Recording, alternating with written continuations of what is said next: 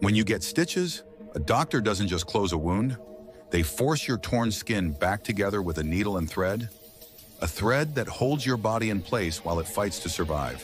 When the skin tears open, you see the machinery that keeps you alive, layers of flesh, muscle, and blood.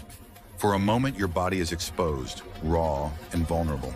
The needle pierces the skin, thread follows, each stitch a precise act of life-saving engineering, pulling your body back from the brink. Stitch by stitch, the torn edges close like a hidden zipper beneath your flesh, each thread pulling the wound together with engineered precision. Beneath the surface, your body begins its secret work.